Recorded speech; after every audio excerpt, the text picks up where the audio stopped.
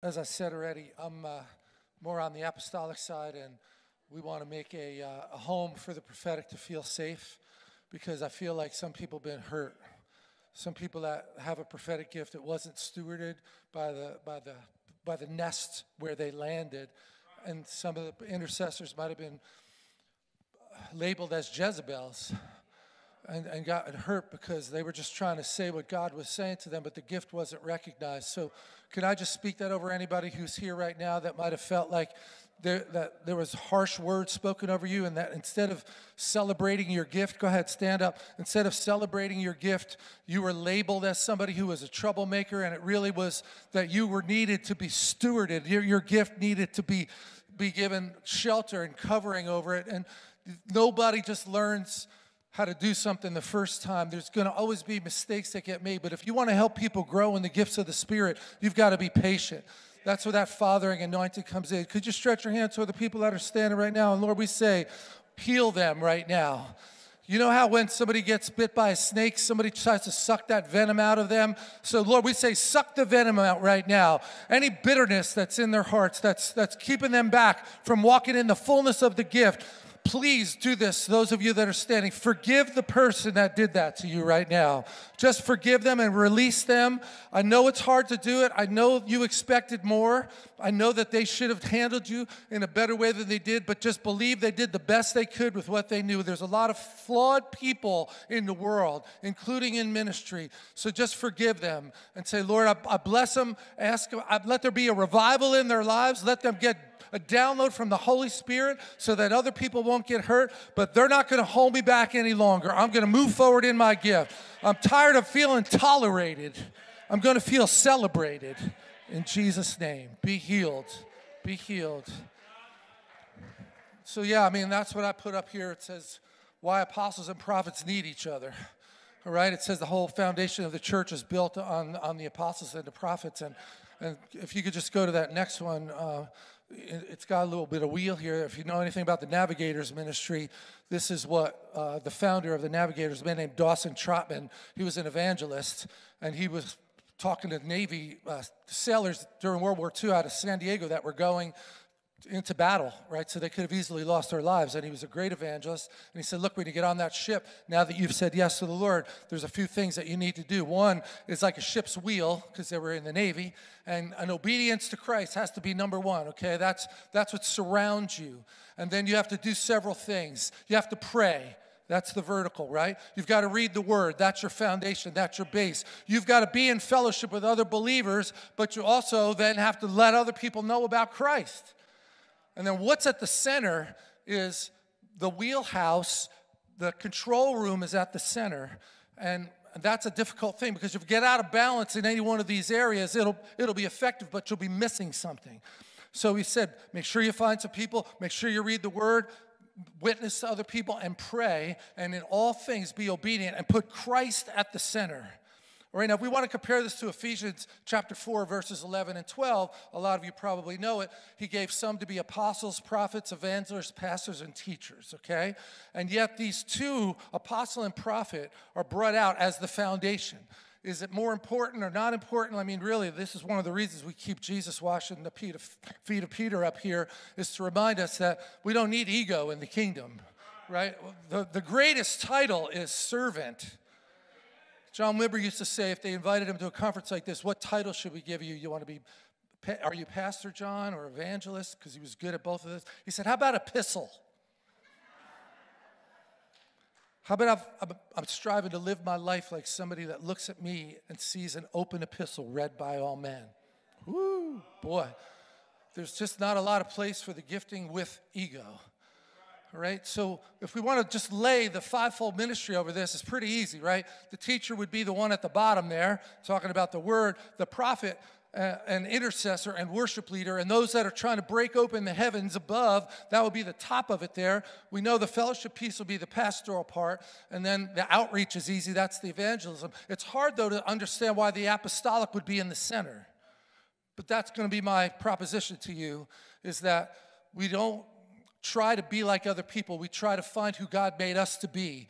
And we grow into who he called us to be. It's no different than when we read in the Proverbs that you're to train up that child in the way he or she should go. Different than any other person. Everyone that walks through the door of the church has their own fingerprint, their own stamp from God on how that mix of gifts is going to work in them. And what an apostle does, and the great example we have in the New Testament is Paul, is he looked at people and he saw what God saw and he called it out of them and told them, you're going to rise up into this, who you're going to be, including when he had to correct people, including Peter. Like, you've slipped. You've forgot. You've lost your way. You need to just get back into right alignment. We got delivered from that stuff, and you're bringing them back into it because you won't even eat with these people anymore. It just shows you how hard it is, right? Because Peter was quite the hero in the book of Acts.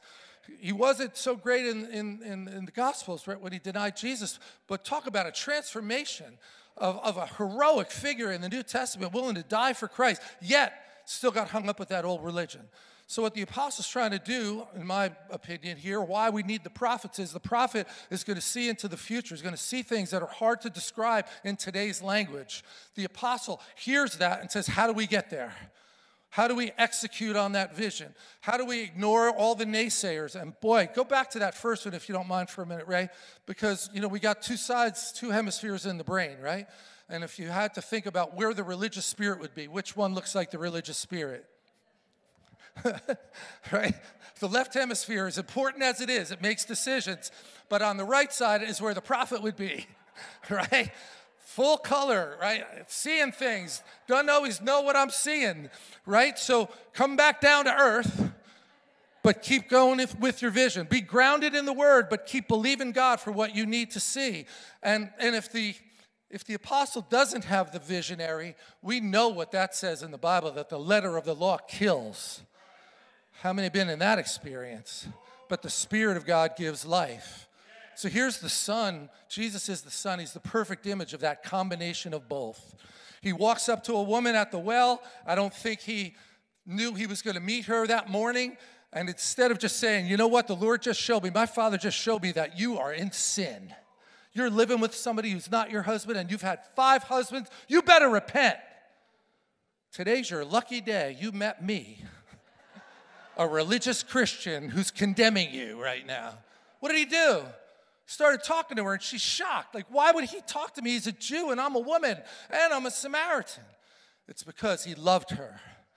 And he got into relationship with her first. And then, let's say, he dropped the bomb. She says, I perceive you are a prophet. But he didn't do it in a condemning way. I can give you so many more examples of that, but I think we're trying to live with that blending of these two amazing gifts together. Okay, if we could jump 2 ahead now, Ray, to that third one. I'm just going quickly here because of my time. Anybody know what scene this movie is from? Yeah, remember Sully, right? And again, like, think about the left and the right hemisphere, the real rigid piece, but then also the piece about I have to think in the moment, because if you know anything about this story, it didn't happen far from here, actually. We had been there to pray not long before that whole thing happened. So it was a miracle on the Hudson River, they called it around here. And initially, he was being called a hero. But if you watch the movie, basically he's on trial right here that he's going to lose his pilot's license. And the insurance company brought them to court and said, you could have made it back to both Teterboro, you could have made it to Teterboro, or you could have made it to LaGuardia. And they did their simulations, and you're in the courtroom seeing it, and it looks like the first time you see it, it's like, man, they got this guy. I can't believe it. He could have made it back. And then he said this great scene. He just leans forward, and he says, can we get serious now? So cool, and such a word in season right now. Our culture is shifting way to that left hemisphere, logical, religious. They're even calling the woke movement a religion. And they're burning people at the stake.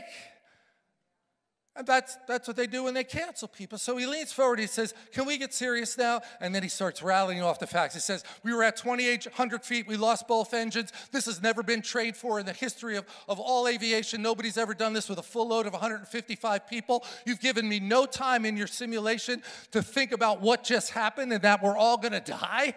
And he said, how much time did you give me? Well, let me back up. He said, how many times did the pilots get to practice before they landed it perfectly at those 2 airlines? And the lady kind of sheepishly says, 17. 17 times you had to practice. I had no time. 208 seconds from the time the birds hit the engine till he was on the water on the Hudson River. If he had looked in the manual, they would have crashed. He had a second nature. He was so tuned into what he had to do, he stopped actually thinking about it, and he acted in the prophetic. That second nature kicked in, and he moved forward. Thank you. And I just lost my 208 seconds here. Here's the thing. She'll give me 2 more seconds. He said, you've neglected the human factor. You ran your simulation, but life is not a simulation. So anybody dealing with a religious spirit here, just don't neglect the human factor and cut people some slack.